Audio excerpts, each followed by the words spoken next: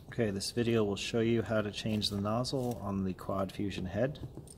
First thing you do is take T10 driver and remove the screw that's holding the nozzle in place. And you should be able to push the nozzle out fairly easily.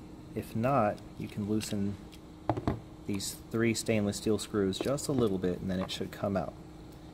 When you remove this, be careful not to pull the wire too tight.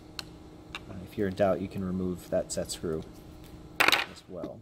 Now, once you have it out, use a 1.3 millimeter hex and loosen this screw just about turn and a half. Doesn't take a ton.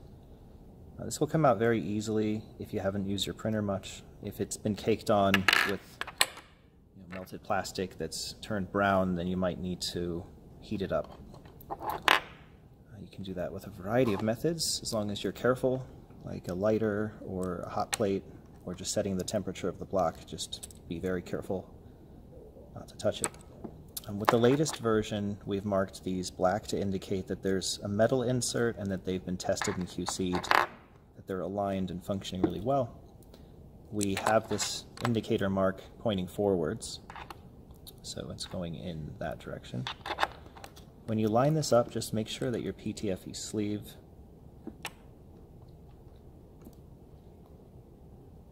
is flush. So the way it is right now is definitely not flush because it's not rotated quite right.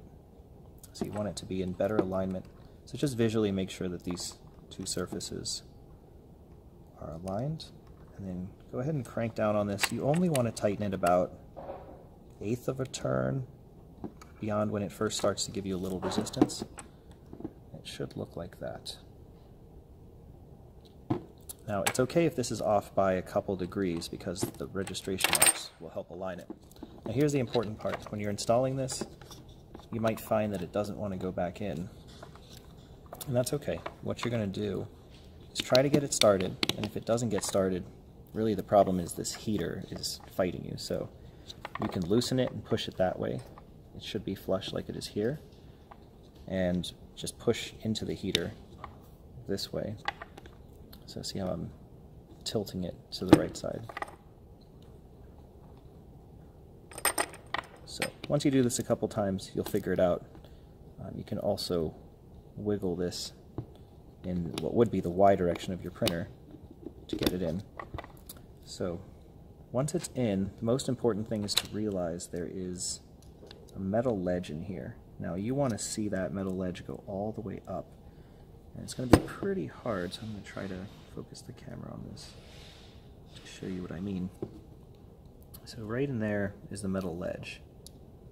And when you're done screwing this in, you should be seeing the screw push this whole assembly up.